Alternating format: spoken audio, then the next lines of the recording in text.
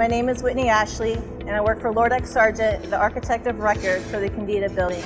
Today I'm going to be talking about the water pedal and the impact of the Living Building Challenge.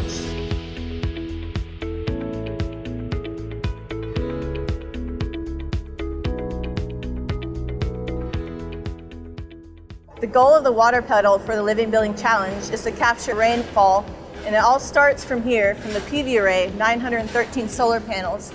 The water hits the PV array, falls down onto the gutter and down the downspout into the rainwater system. And after the water goes through the rooftop drains, it goes through the first flush filter system. And that's where all the big debris, sediment, things like that are removed and then directed down to the cistern through these pipes. And this is the final destination where the rainwater ends to become potable drinking water. This is the water treatment center that has the micron stations here, and then also the UV treatment center here, which ends up into the day tanks. The potable water is included for the sinks, fountains, showers, and composting toilets.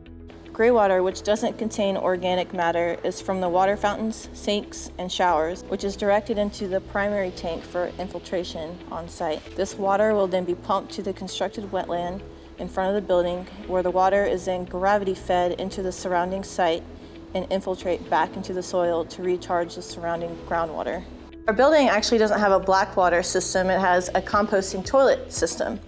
So it takes the mass from the toilets and brings it down and separates the mass from the liquids. The liquid from the composter goes to the bottom and is actually pumped up to the leachate tank.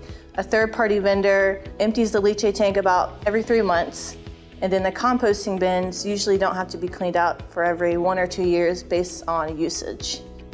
And these are a few ways that we're conserving water at the Kendeda Building. If you have any questions, you can stop by anytime and see the building.